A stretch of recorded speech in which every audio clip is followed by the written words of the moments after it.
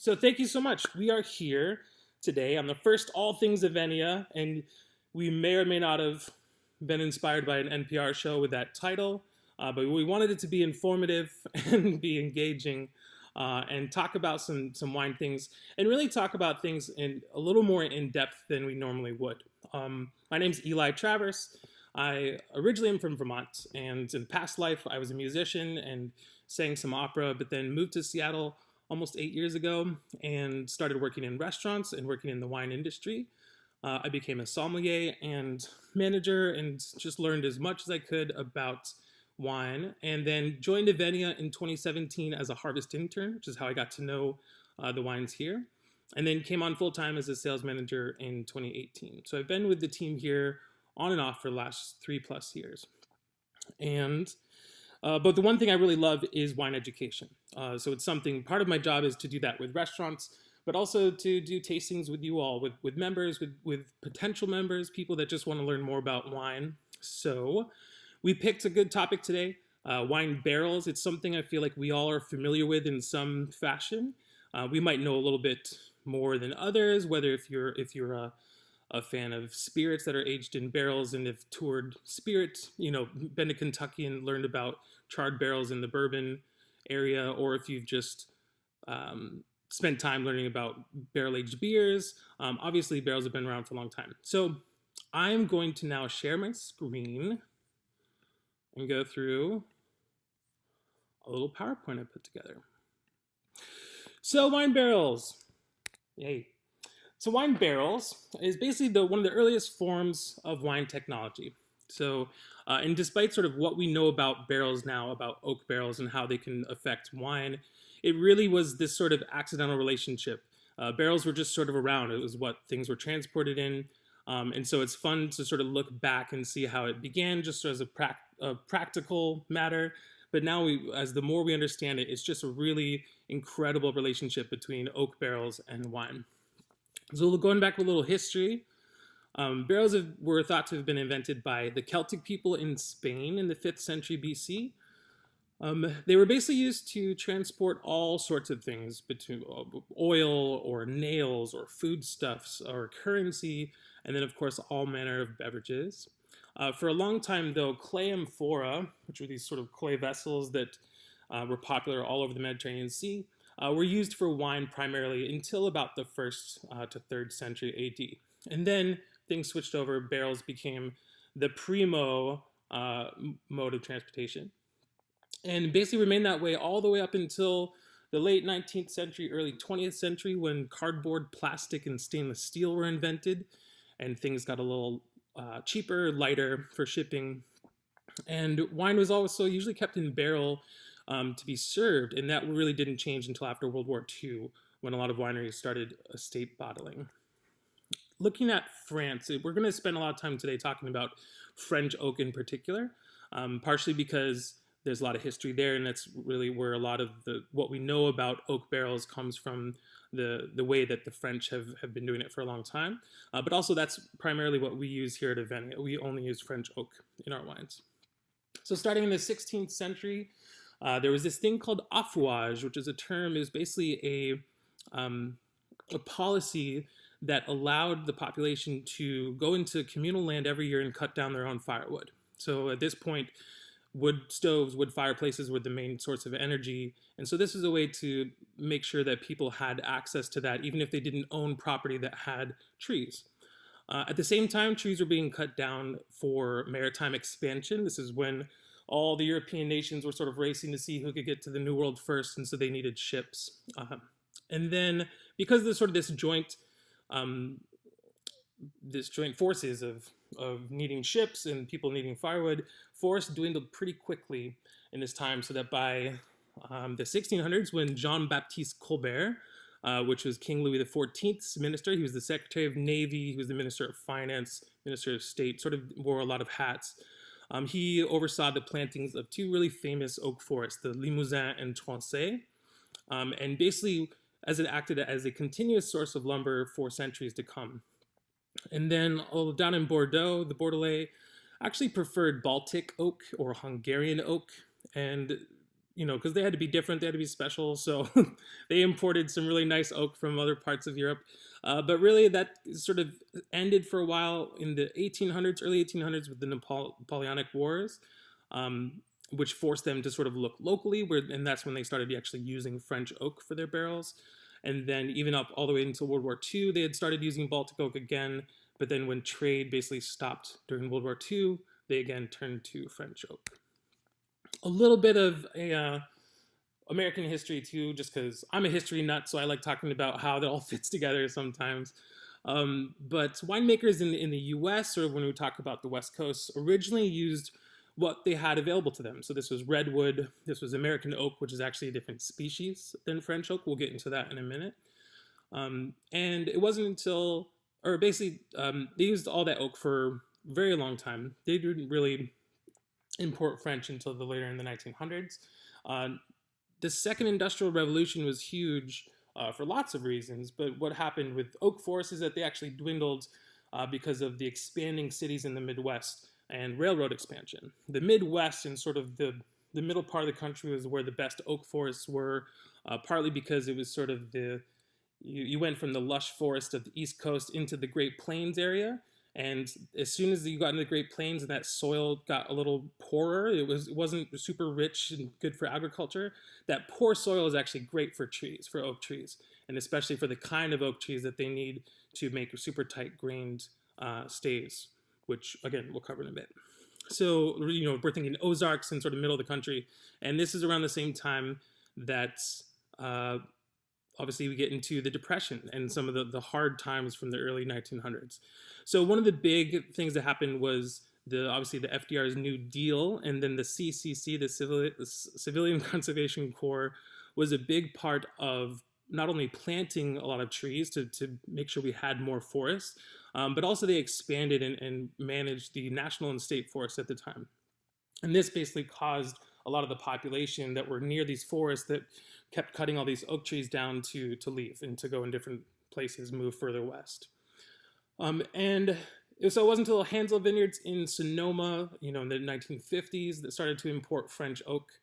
And then by the 1970s, Napa was getting on the world stage. People were talking about California wines a lot more, so they actually had more money and could afford importing French oak barrels. Although there's lots of famous wineries like Ridge and Heights Cellars that stuck with American oak. So now we get into some of the botany, which I realize I'm talking in front of my dad, who was a botanist, so I hope I don't get any of this wrong. But we're talking about Quercus. This is the genus of oak that contains a lot of different oak species, over 500 species of oak. But there's really only a few that matter in winemaking. French oak, which is also similar to the oak in Hungary, when you'll hear about Hungarian oak often. There's two main species. There's Quercus robur, which is also known as pedunculate oak or English oak, and then Quercus patrea, known as Cecil oak or Irish oak. It's actually the national tree of Ireland. Those are the main French oaks. Then you have American oak, which is a different species, like I said, Quercus alba. All three of those are white oak. So there's a lot of species you can group into one group. There'd be white oak. There's a whole bunch of species that are considered red oak. Red oak is a terrible wood to make barrels out of because it's a lot more porous. They actually say that you can take a stave of red oak and the pores are so big you can actually blow smoke through it. So when we want to make barrels with something that's liquid tight, red oak's not going to do. So we have white oak species here. And then the fourth oak that's really important, not necessarily for barrels, is Quercus suber, and that's the oak where we get cork from the bark. So this is all your natural corks that fit in are taken from oak bark, primarily from southern Portugal, but also in other places in Europe and Africa. As far as geography, these are the major forests for French oak. You'll see it's sort of concentrated in the middle of the country. You have the Limousin and Tronchet, which I mentioned before. And then Tronchet is basically now expanded. There's a larger forest around it called Allier. We have Nevers, Bertrange near Burgundy, and then the Vosges near Alsace. There's also, you'll see some barrels labeled as Centre, or just center. And there's some flexibility there because that can basically be taken from any forest around Paris, Orléans, Normandy, or sort of the greater Loire Valley. And you'll see I put next to Limousin and Tronchet that these are mostly made up of maybe one species, either the Quercus robur or Quercus petrea. We'll talk about it in a second, but that's traditionally or historically maybe accurate, but over time there's going to be a lot of mixing. There's not a guarantee that that's the only oak that's going to be found in that forest. There's definitely all sorts of oak found in each forest.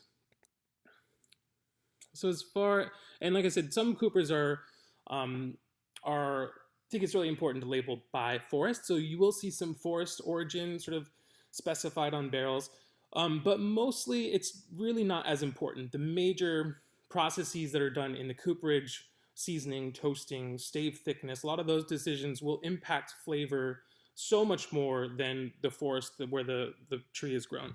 There's definitely producers that will argue and say it's super important, and it's almost like wine where you have a microclimate and a certain soil type that grows a certain oak in a certain way that makes it totally unique.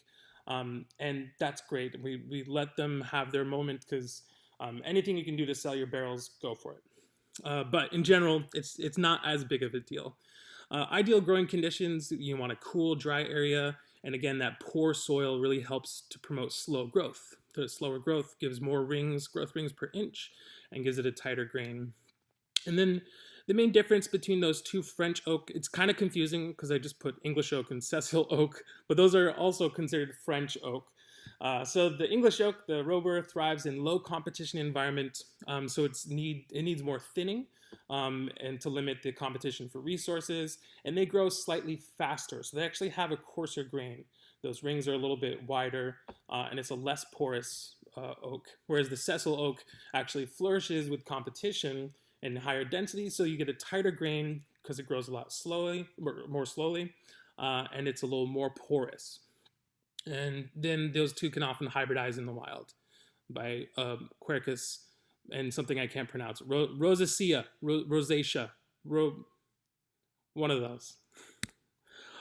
Forestry. So this is the management system. Main management system in France is called futaie régulaire. It's basically the idea of cutting down the slower growing oaks when they're young to leave only the straightest, healthiest trees. And that really just encourages that upward growth, free of knots. Because knots are not fun. It's harder to make staves into barrels if you have really twisty grain and knotted wood. So you want to get as straight of a tree as possible. And then the Office National de Forêt, they actually go in twice in the first 50 to 60 years of forest existence to thin the crop. And then it's not until 120 years later that they are ready to harvest and begin to cut. And they actually begin cutting in 15 to 20 year increments.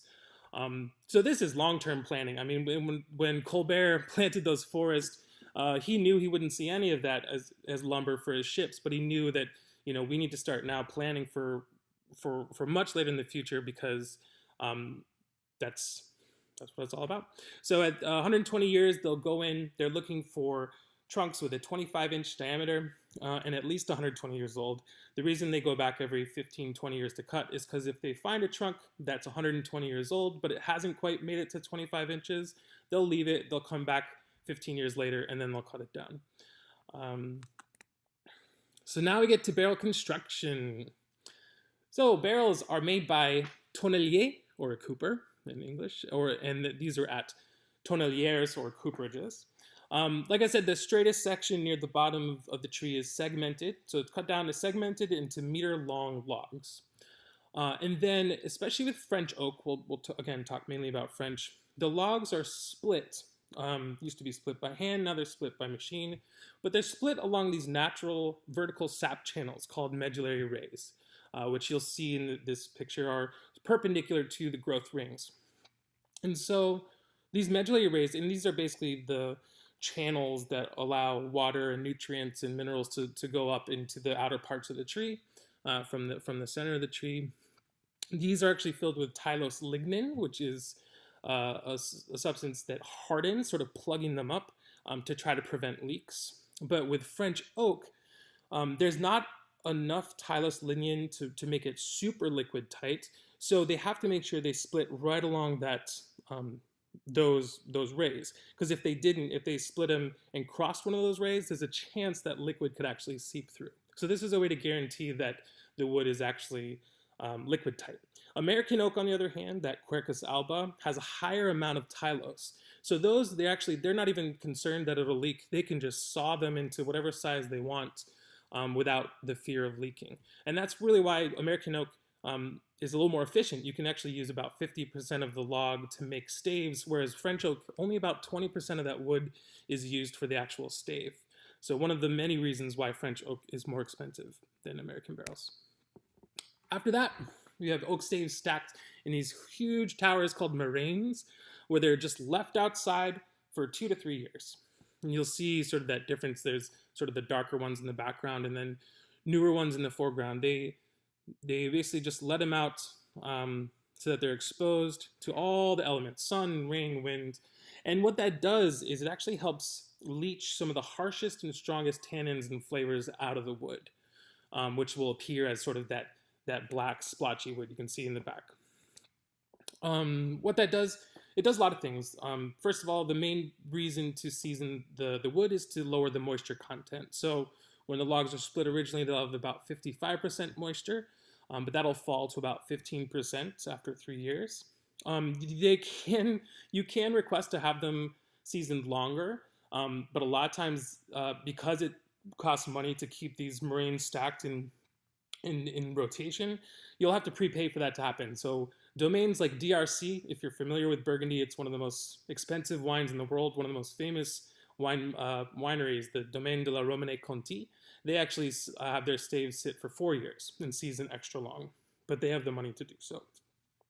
The other crucial thing that happens is microbials. So there's a lot of microorganisms, fungi that seep into the oak and actually help cause chemical changes to the polyphenols, which is basically a fancy word for some of those tannins and compounds, those anthocyanins or flavonoids. There's a lot of polyphenols. I think 1,000 different polyphenols, and that really helps season the oak as well and sort of have a more attractive flavor and aroma. American oak, this is where some of that difference between American and French come in. American oak is usually kiln seasoned, which is a much quicker process. So instead of stacking it outside and sort of waiting 2 to 3 years, they can do it in a lot shorter time by drying it out. So they get that moisture content down to 15%, but they just do it by throwing it in an oven. What this does is it's kind of a less elegant process. So it leaves a higher level of tannin. You don't have the benefit of those microbials that can cause some changes to make things really interesting, but you can produce barrels a lot quicker. So after that, you take those dirty, gritty little staves from outside, you bring them in, and then they got to be trimmed so that they can fit into an actual barrel. So the staves are trimmed traditionally by merendiers. So the moraines translate into a merendier, who are professional stave carvers, and it's pretty amazing. That's rarely done now. It's always usually done by machine now. But they basically have to plane them first, which makes a straight stave into a curved stave. So on one side, they make it a hump. On the other side, they make it concave so that you have this sort of arch-shaped plane or arch-shaped stave. And then they're jointed, basically just mean that they are trimmed on the ends to be smaller than the middle where it bilges out, so that they all will fit together in that barrel shape we all know. And then there's also how thick the stave ends up being. A lot of this, especially with French oak, depends on that original split in the log, which is how much did you actually get between those medullary rays. But the standard sort of offerings are thin or thick.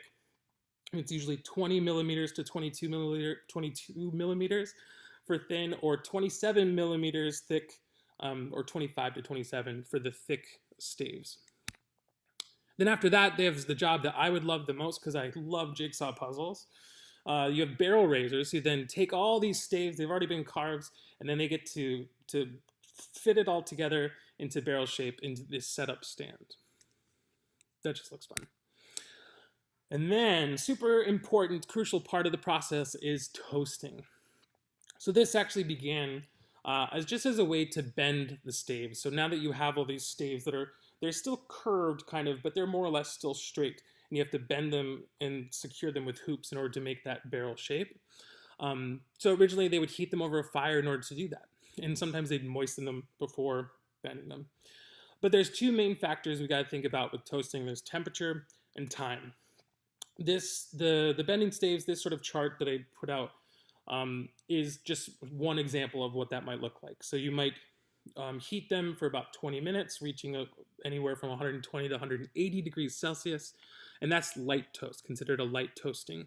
10 more minutes, and if you get up to 200 degrees Celsius, that's medium toast, and then another 5 minutes and another 25 degrees will give you a heavier toast.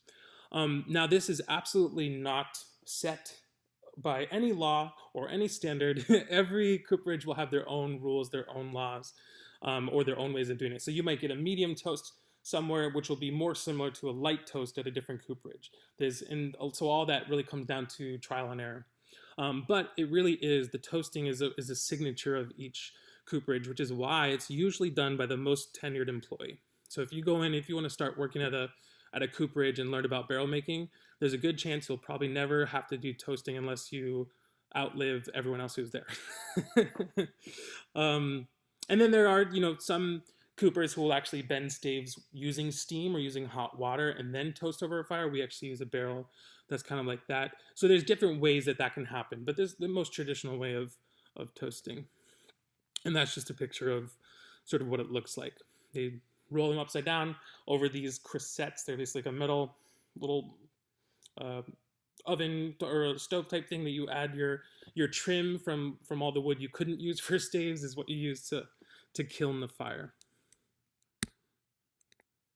And then basically finish up. So you have barrel heads, which are also made of staves. So after everything's been bent and those metal hoops have been secured, you get the barrel heads in. Sometimes those are toasted. Actually, a lot of times they're not toasted. So you'll have a toasted barrel where the staves, most of the barrel actually has that toast level, but the heads will still be fresh. Not fresh, they'll still be seasoned. But and then you have your metal hoops hammered into place. As far as barrel sizes, there's a whole range of barrel sizes that are used in the wine worlds. But more or less, the thing to understand is that the smaller the size, the greater influence or the greater impact on the wine, because you have a larger oak to liquid ratio. Whereas if you have a large vat, it's good for that thermal insulation, but less of the liquid actually touches the oak, so you don't get as much flavor extraction. It's more just about transfer of oxygen. And then the main barrel sizes are barrique, which you've probably heard of, but there's actually two main sort of kinds of barriques. There's the Bordeaux style and the Burgundy. Bordeaux is just a slightly longer barrel, and then the Burgundy is squatter. It's a little fatter. You have hogshead, 300 liters, a puncheon, demi-muid. All these sizes, again, can vary based on what country you're in and what the cooper decides. There's a lot of puncheons out there that are only 450 liters. Everyone still with me? We're doing good? Awesome. Because now we're going to get really nerdy, and I hope you're ready to go there with me. So, why use barrels? So, other than the, practical part, the history, the tradition, that is just sort of what happened, what's the point? Why do we still do it? Well, barrels are great for two huge things with wine. Microoxygenation, and then its aroma and flavor impact. So with microoxygenation, or microx, I think is what the people in the know call it. Basically, this is when oxygen seeps through the pores in the wood very slowly over time, and it could also happen around the bung, the hole on the top of the barrel, which is how you fill barrels. And then also during racking. Racking is just a fancy name for any time you move wine from one vessel to another. So this happens after fermentation or after pressing white wines. You have to rack them into a barrel. After a fermentation, you press them and rack them into barrels for malolactic fermentation. A lot of times when you top barrels up, you'll rack them out of the barrels, rinse them out, and then rack them back into the vessel. So every time you do that, that's going to introduce a little bit of oxygen into the system. The other thing oxygen does is it attacks tannin and causes them to precipitate and fall to the bottom, which can soften the wine. So this is why wines aged in oak, especially new oak barrels, can have less aggressive tannin than they would have had if they were just aged in stainless steel. And a lot of we'll talk about that with our wines, but we only really use new oak on our more tannic grapes. So Cabernet Sauvignon, on Merlot, Cabernet Franc, a lot of those Bordeaux varieties are the grapes that because they have such a high tannin naturally, we use oak to help soften those tannins. It also stabilizes color through a process called oxidative coupling.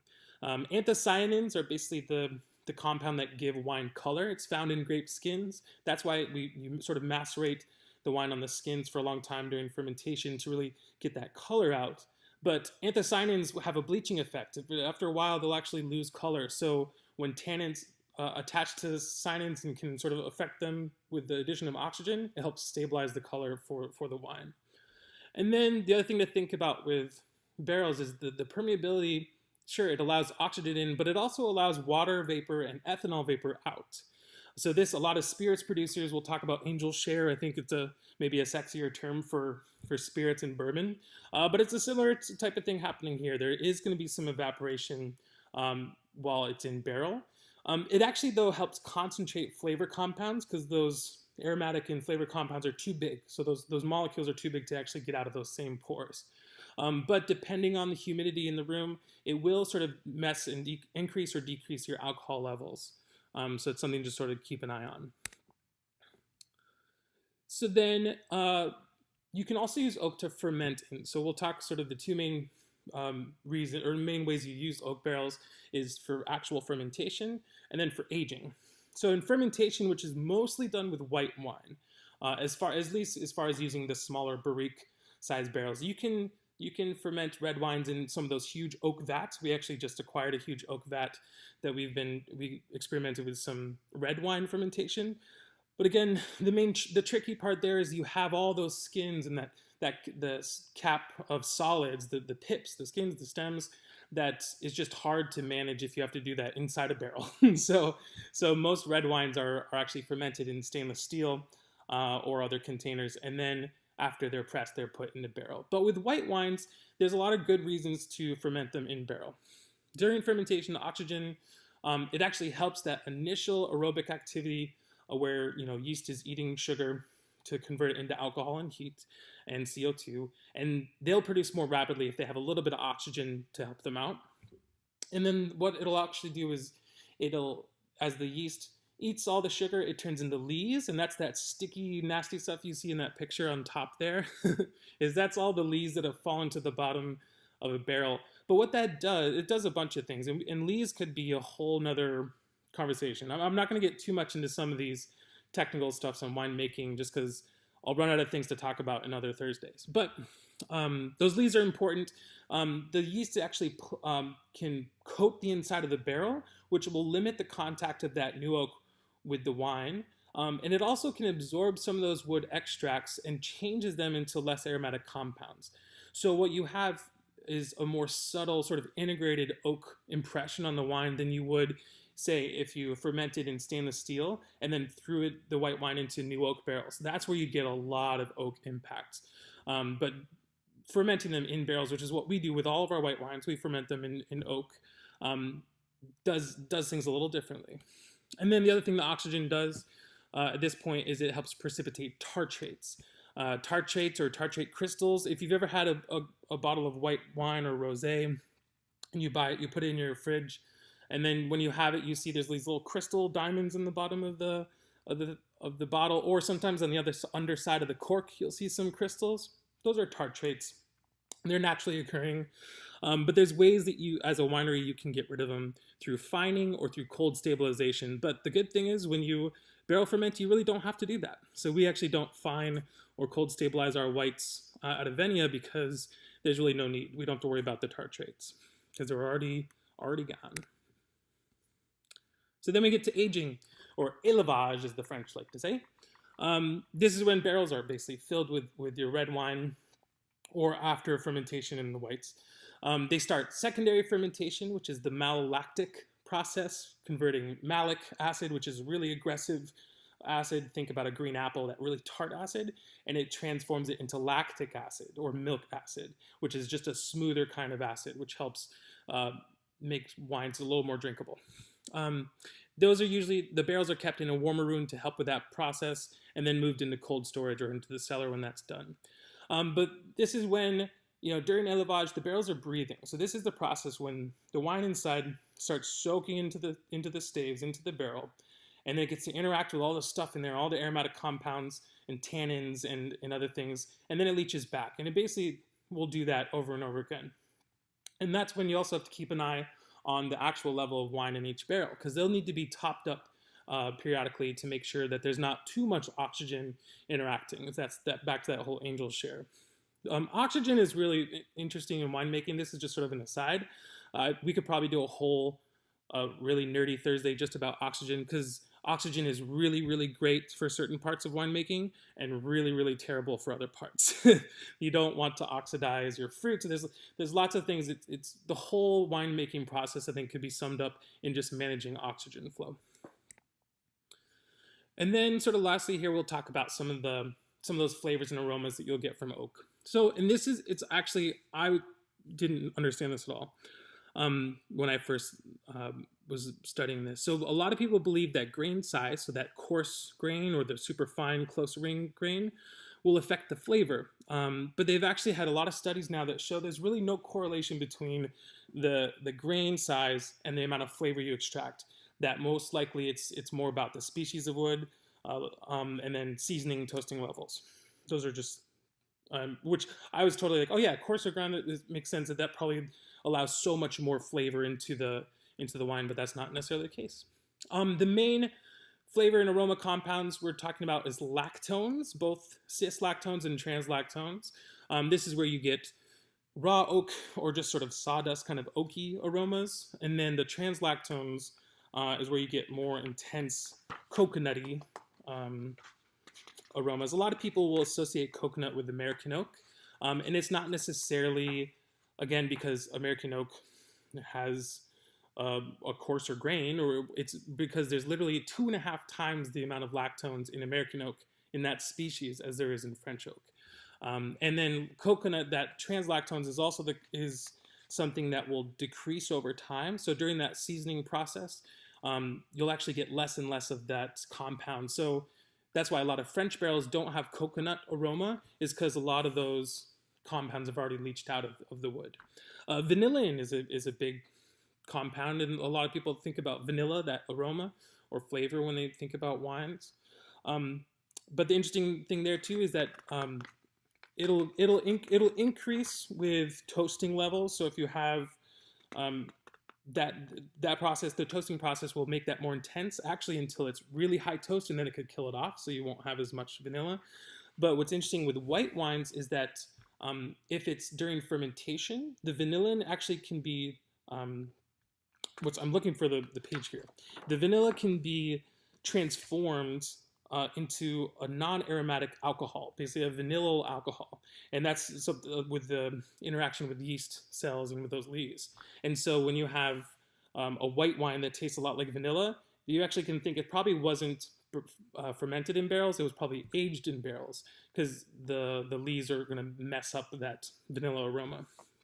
And then you have some of the harder to pronounce things, eugenol, and isoeugenol, which is your spice and sort of clove aromas, guaiacol, which is where you get that smoky, ashy char, and then furfural, which is really just the result of caramelization. So this is when the oak sugar, cellulose, gets caramelized in the toasting process, and that's where you get caramel, butterscotch, and some almond flavor. This is a pretty cool chart just to sort of visually see all those compounds. This is from ETS Laboratories, which has wine labs all in every major wine growing region in the US. So think California, Oregon, and Washington. And you can send out samples, and they'll basically they'll measure all these different compounds and then give you a snapshot of what it could smell like or could taste like. So you can see this, the inner ring is sort of the average level of those compounds, whereas the blue that sort of peaks out towards the smoke and char and the furfural, so some of that sweet sort of caramelized flavors. This, we could guess, is probably a higher toasted barrel, or wine that was in a higher toast barrel. So last thing to remember, barrels are basically, they're made from living things. And so everything we've talked about, from acorn to barrel, there's a lot of stuff, a lot of factors that can affect the way a barrel treats wine. And so it's been really hard for scientists to agree on certain things about, how this specific barrel from this specific forest and this stave thickness and this toast level, how it'll affect a wine, because we just don't know. So the best way to manage a barrel program is literally just trying things out, tasting a lot of samples, failing sometimes and learning from failures, and just in gaining that experience. So so that's sort of the main part, the end of the.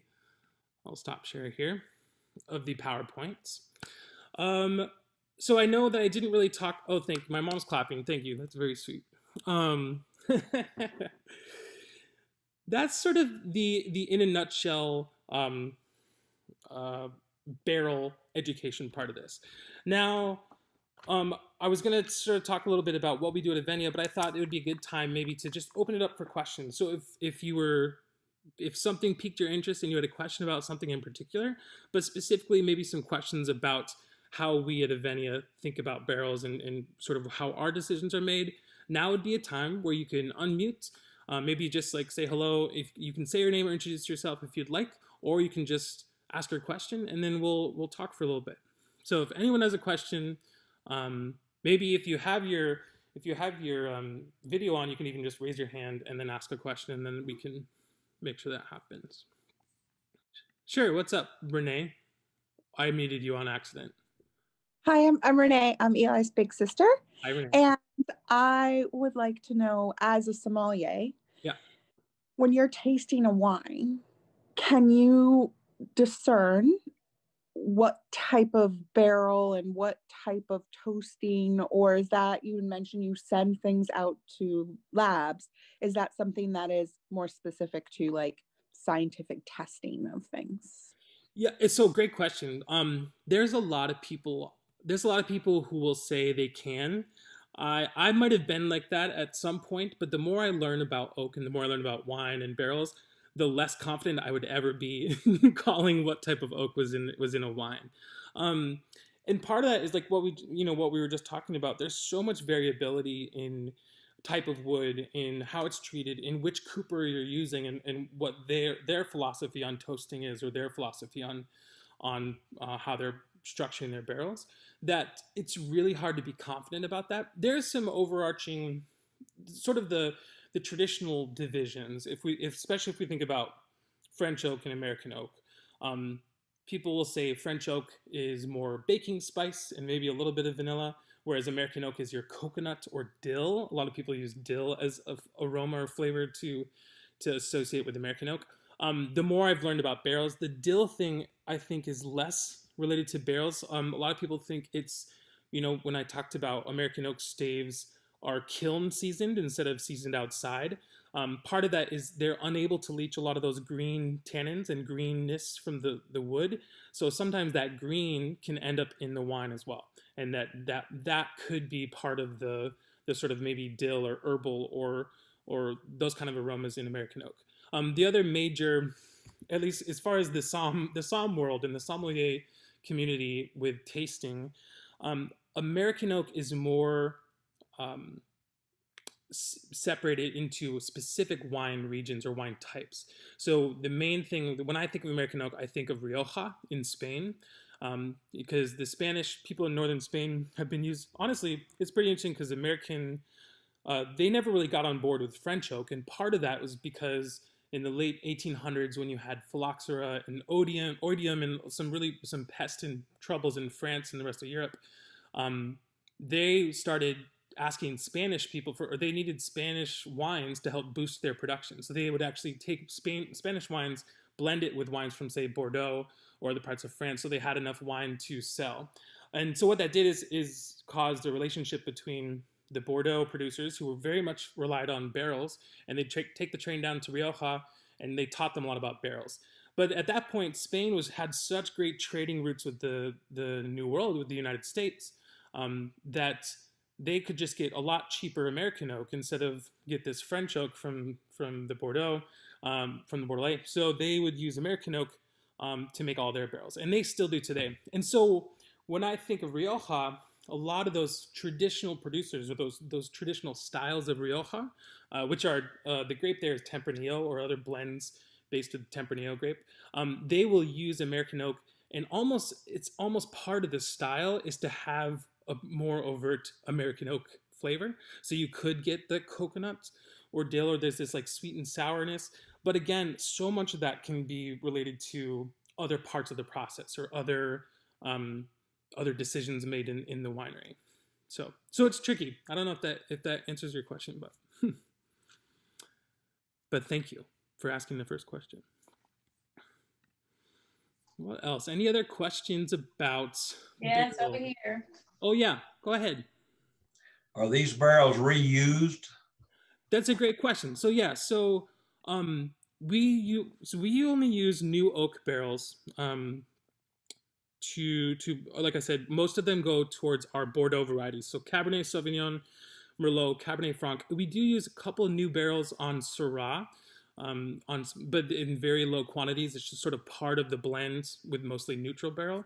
But the neutral barrel is the key point here. So yeah, we will take a new barrel 1 year, and the great thing about it is we use neutral barrels, so barrels that have been used multiple times for other grapes, for Grenache, for Cabernet, or for Mourvedre, for Rosé. There's lots of reasons to use neutral barrels.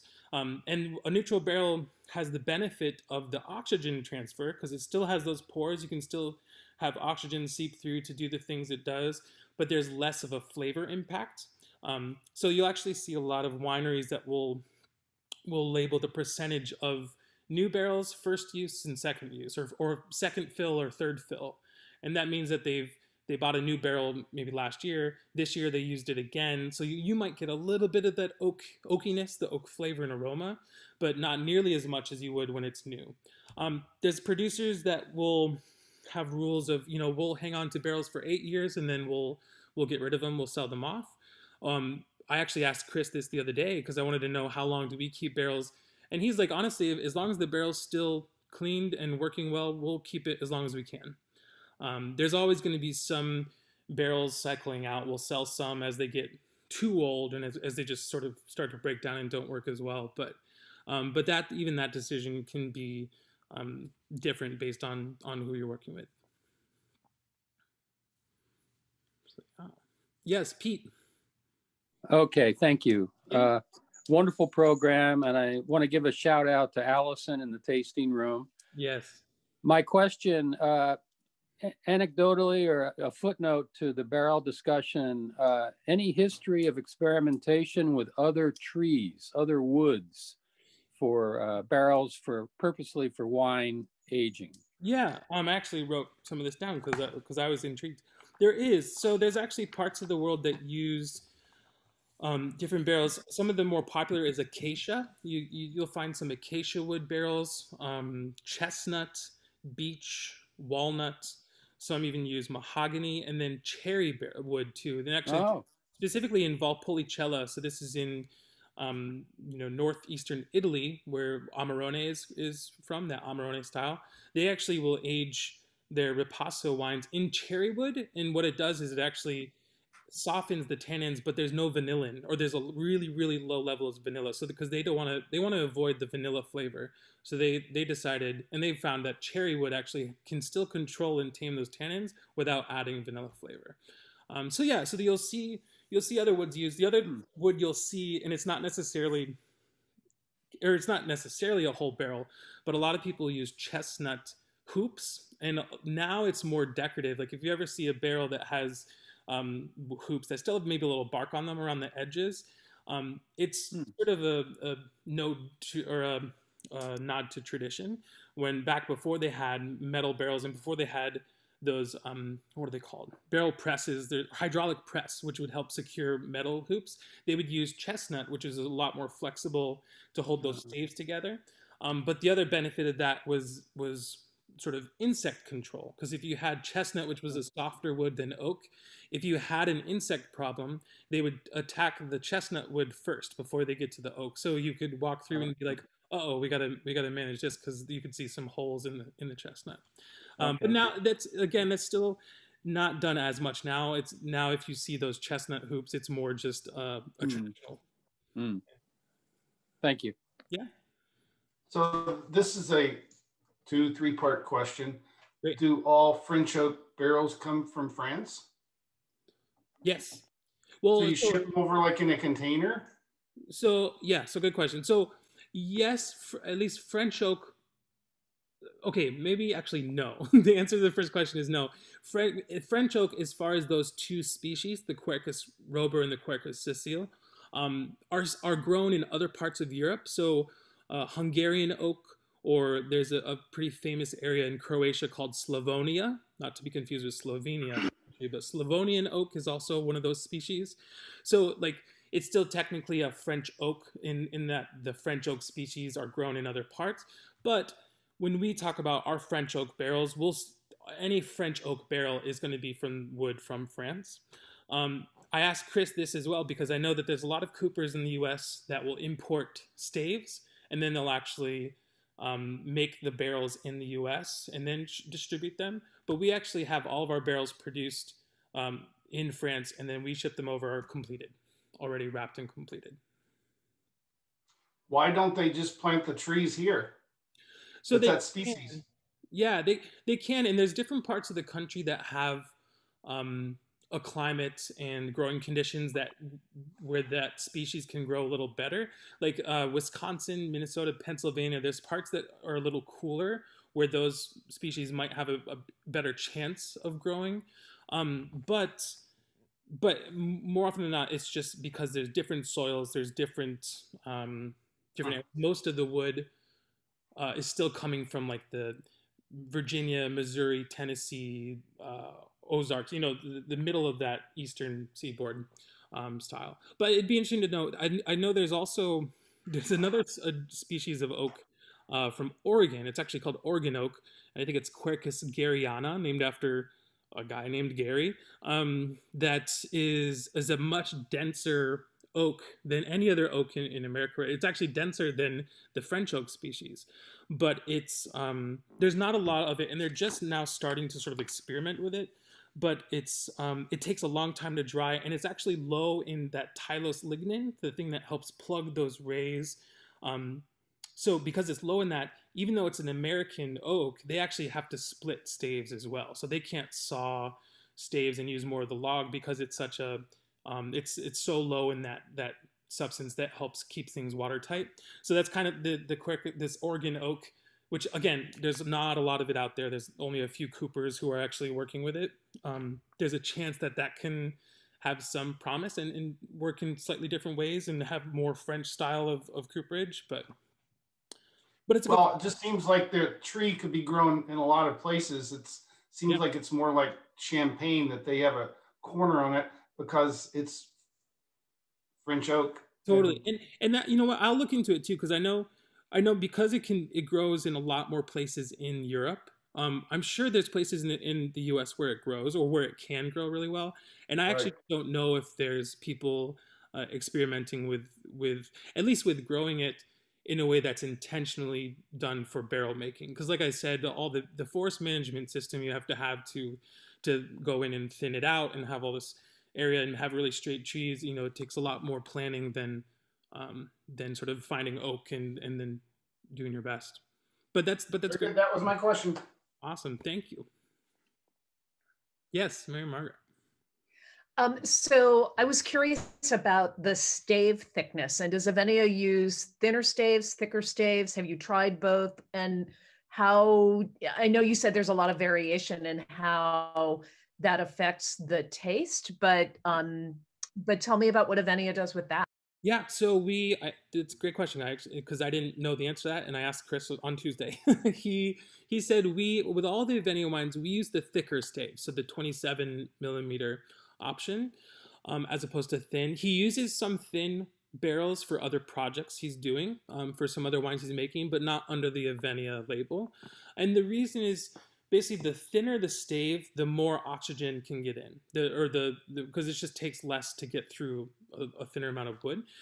So you'll have more, it'll just affect the texture of the wine more, and it'll do all the things we talked about of how oxygen effects just happens in a greater way. So the thicker the stave, then it just takes longer. It's a longer and slower process to get through some of the aging or some of those oxygen processes. Is that better suited for certain grapes and blends and things like that? I'm not sure, because I know he does it with all of our grapes, so I'm not sure if it's necessarily for specific grape. I'm sure there's different grape varieties that probably want more oxygen or less oxygen in barrel. But I think it also is more of a house style thing. I think it's he likes the way that those thicker staves affect the wine over a longer amount of time. And do you purchase from a single provider? No, we have reps from a lot of different coopers. We work with, I think there's 8 main coopers we work with, but we'll work with some. We'll experiment with some other brands, some other coopers, but they have their own. They have their own sales reps and people. Usually, I think it's February, March time that they'll have a sales rep. In non-COVID times, they would have a sales rep who would come and taste through with Chris um, and sort of sell barrels that way. But it's actually interesting because I was reading something about how winemakers are trying to be so particular and even pair barrels with the vintage, like oh, this barrel would be so great with this block of fruit, but specifically in this cooler year or this warmer year because there's more tannins or whatever. But the reality of it, sort of the economy of being in a winery, is you have to purchase your barrels usually in March, maybe latest June of the year you're doing vintage. So in March or February, March, when you purchase your barrels, I mean, the flowers haven't even set on the vine yet, and you have no idea what the vintage is going to look like. So it's just one of the decisions, and we're in the process now of looking at labels for our wines we're going to be bottling this spring and this summer, and then everything happens so much sooner than you think it does that a lot of times it's either just guesswork. It's going to be, oh well, I think maybe this year we'll try this barrel out because I want to have a little more toast or a little more oak impact, or the sales rep sold me on this really cool barrel that they want to experiment with, so let's try it. But it's harder and harder to match it with specific growing conditions or other things. Well, when you're ready to lead the Forest and Cooper tour in France, sign me up. Done. Thanks for the question. That was a great question. Yes, Logan. Whether you're using thin staves or thick staves or light toast or dark toast or American oak or French oak, do all barrels, are they mostly considered neutral after 1 year's use? I've heard different things. Usually, I've heard three uses, or by the 3rd year, it's considered neutral. I think it also kind of I think you're onto something. It might depend on level of toast, or on thickness, because if there's a lot more oxygen or activity happening that initial use when it's new, it could be taking a lot more of those aromatic compounds or flavor compounds than it would if it was a lighter toast or a different species of wood or a different cooper. But usually it's considered neutral by the 3rd year, the 3rd time it's filled. Does anybody ever go in with thicker staves and shave the inside of the barrel and retoast it to rejuvenate the barrel? That's a great question. I don't know. I would imagine people have done it though. It would make sense to me because because it turns into a money issue too. I mean, these barrels, a new French oak barrel will cost about $1,000. It can even go up to $1,500. Whereas an American oak is like $300 to $500. And again, all those differences with efficiencies and how fast do they can make them. But a lot of times if you have barrels, and say you're a small winery, and you want the experience of a new barrel again, I'm sure that those people that will try to do that. It'll be hard, just physically, the act of like taking the rings off, taking the cap off, and making sure that nothing gets out of whack or bent. I'm sure there's people that are specialized or figured out a way to do it, but yeah, but I don't know for certain though. I'm looking in the chat here too, because I want to make sure some people that are just chatting. Thanks for these people. Also, how long do you reuse a single barrel? I think we opened that up. Someone's drinking 18 Arnaud. Oh, good. That's a good question. So someone's drinking the 18 Arnaud, and on the bottle it says that it's 15% new French oak. And so what does 15% new oak mean? And basically, that means that out of all the barrels that we had that Arnaud, which is a Syrah. It's 100% Syrah from Boucher Vineyard. It means that 15% of the barrels we used were 100% new oak barrels. So I think with Arnaud, we actually only use 2 new barrels. So depending on how much of that wine we make in a given year, based on how much fruit we actually get in from Boucher, how much Syrah, most of it will go into neutral barrels. And so I'm trying to do quick math here, but say say there's those 2 barrels are new, and then the other, I don't know, 11, 12 are neutral. It'll be around 15. Is that who's the math whiz? I'm gonna do a calculator real quick. 2 divided by 2 divided by 13. So if you have 13 barrels total and 2 of them are new, then that's 15% of all the wine was aged in those new barrels. So that's basically what that means. Do barrels protect wine from smoke taint? That's a great question. I don't believe they do. Smoke taint, it's funny, not funny, it's terrible, but it's interesting because there's been a lot more research and a lot more money being put into studying smoke taint in the last year or two, just because of the problems we've had in California and Washington and Oregon. There's been a lot of really, really hard forest fires. That is, when I learned about smoke taint the first time, what I learned is that smoke taint really only affects the grape, or mainly affects the grape in a particular period, and it's usually 2 weeks after veraison. So this is, think about mid-August maybe. Veraison is the time when grapes will turn from green and hard into red or yellow if they're white grapes, when they get red and softer. And it's after they start turning soft and those skins become softer, they're more susceptible to smoke taint or to smoke, and that'll stay with the grape.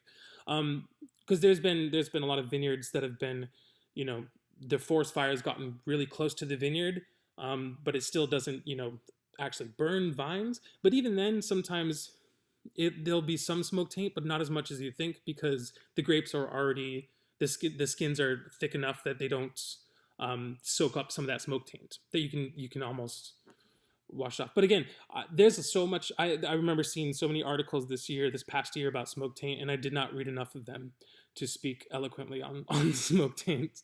But I will learn, and we'll do a whole all things Avennia about smoke taint, I promise. Is oak tree production a regulated business in France? If so, why? That's a good question. I believe there's probably some regulation, because there's the National Office of Forest office that will go in to thin the forest every 50 or 60 years, and then they're the ones that decide that, it needs to be 25 inches in diameter. So I think there are some regulations or laws put in place, at least for the tree portion, for the forestry portion. I think there's a lot less laws, though, as far as the tonnelier, the coopers. And also a lot of those decisions are sort of left to whatever they want to do. I think those are all the chat questions.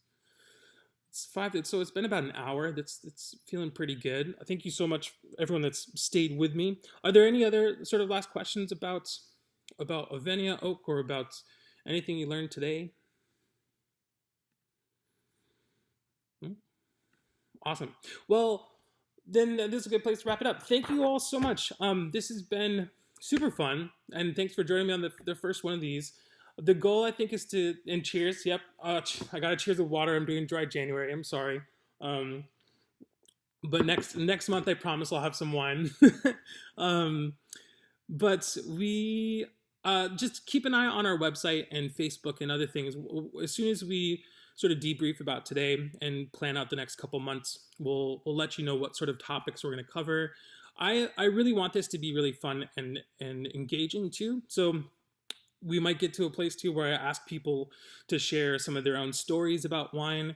I think it's a great opportunity to come together and not just learn about wine, but also just enjoy it with each other.